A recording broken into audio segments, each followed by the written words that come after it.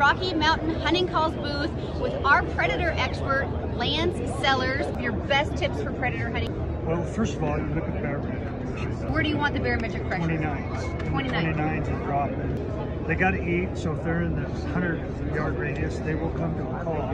But right now, I'm using howls, female whimpers. Keep it simple. Less is more. What I mean less is more is you got an e-collar, it's on 32 is the highest. Run 2 or 3, 4. I can't hear it when I set it out there.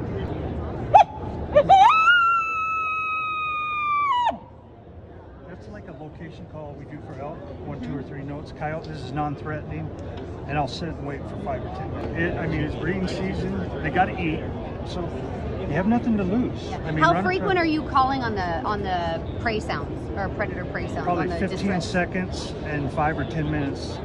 I want the coyotes to say, where are something. Yeah, they come to more challenge calls right now, and then I end my set with a puppy distress. They're getting that family bonding experience, so they're going to come. The male could be, oh, mama had her babies, I better come check it out. And third one is play to win. It's like a big game.